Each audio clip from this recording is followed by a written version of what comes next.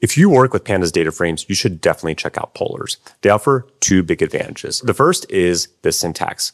Once you get the hang of it, it's generally a little bit easier to read and understand. So here, for example, when I'm applying a group by and some aggregation functions like the mean, you can see here we can simply apply that aggregation function to a single column at a time and rename that column right here. So you can chain these functions, making it a lot easier to read and understand what you're doing, compared to, say, for example, Pandas, where you have to apply an aggregate on one or multiple columns by specifying the aggregate functions in these brackets. Now, the second advantage, and probably the biggest one, is the performance improvements, especially when you're dealing with larger data sets in tabular format. You get a massive performance boost from polars. So if we look here, for example, you can see that the time to run in using a Pandas data frame versus a polars data frame is massive. So if you're using polars, you can get anywhere between a 10 to 20x gain in performance. Huge advantage when dealing with larger data sets.